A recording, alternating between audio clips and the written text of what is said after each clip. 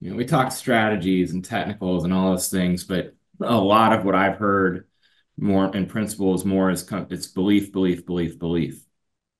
So when you see these things and your beliefs are strong, and whether they're right or wrong, they're just, that comes with experience, but your belief is strong.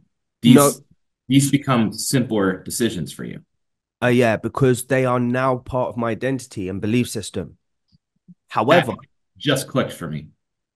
I mean, however, however, let me please explain something. You will know my belief systems are based on three kind of processes. I don't know. They may be more than three, but they're not more than five. Okay. So give you an example.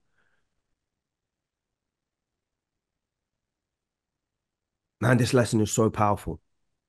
It is. Listen, Yeah. I will buy this for what reason? believe it's It, created it as love. never Peter. Overextended previous week. Thank you. One belief. I would buy this for what reason? One Overextended. week. No Over reject. Yeah. Okay. overextended, not into a wick rejection, but I believe that because it's overextended, there's a high chance it can pull back at this point. Second belief. I will only take a candle that is pushing into its own wick if it does what? Expects it twice. Hits it twice. Has it done it here? Yes. Third belief. Why would I take the sell? This is a Rejected previous week. right. So this kind of is combined here. Previous wick failing to push up. In theory, the belief is price should go bullish because it hasn't extended, correct? Mm. However, into major wick rejection area, if it's failing to push up and it flips bearish and it breaks this low, in theory, it should do what? Continue bearish. Four belief systems. If I take the buy off of this area here, when it creates the bottom wick, even though this closed bearish and flip bullish, what is the belief about this idea? You bullish. Strong weak rejection area. No, no, no. Price is failing to break the structural low, and if it doesn't go down, it must do what? Go up. Go up. Fourth belief system combined with, we'll keep it at five, sorry, combined with if it doesn't go up, it must go down. Five belief systems I have. Now, what am I trying to add to my belief systems that I'm told you I'm going to start next week? Is this candle bearish? Yes.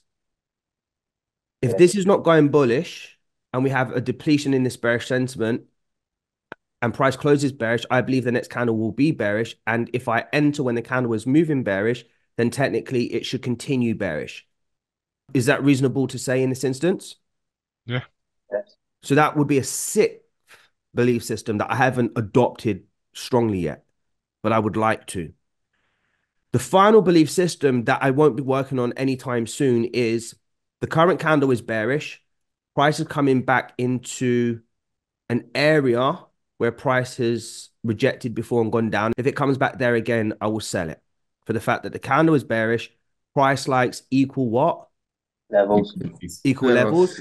Is that an equal level? Technically, price should go down. That's a seven belief system that I haven't yet adopted yet. But the other five are complete belief systems, but they are not inconsistent. So every time there is a setup, I think I've just ironed out absolutely everything for you guys. Yeah, man. I think that has just ironed out absolutely everything. And remember, I said to you, it's very hard to teach this because how do you get someone to believe in your belief system without it being systematic? Mm. But it was easy to do it now with you guys because I've been working with you for obviously so long and we've gone over the same shit in different ways. Now we've just made it very clear. But I have adopted five belief systems and two new ones that I want to work on. Now, my belief system isn't this is a major wick rejection area, so I can sell it anytime. My belief system is price is extended into a major wick rejection area. If it doesn't break, it must go down. So this is where I must sell every single time. My belief system is that this is a majorly extended candle into nowhere. So I must wait for price to respect it, and then I can sell it from here. If it doesn't respect it from here, then I cannot resell it, because if I did sell it, it should have gone down. It hasn't. So the bearish sentiment is depleting, meaning that the green candle technically should continue to push bullish. If I bought it from here, here's the same belief system. I mean, it's slightly different because we're in a wick rejection, but let's forget that it's here. It should go up. I haven't. It's coming down. I cannot re-enter the break back in. I can take the extension of the current candle, because even though there's nothing to the left, because I believe this is where it would go up, because extended candles retraced. It didn't, and I would have been stopped out, but it still continues with the theme. It still is a continuation of my belief system that if it creates a bottom wick, its own bottom wick, and it respects its own bottom wick, then this should be the time to buy. So I took a stab. I lost, but I'm still continuing. There's still a continuation of my belief system, and it went up. If I adopted my 7th belief system, that price likes equal highs, and the candle is red, technically this is sellable.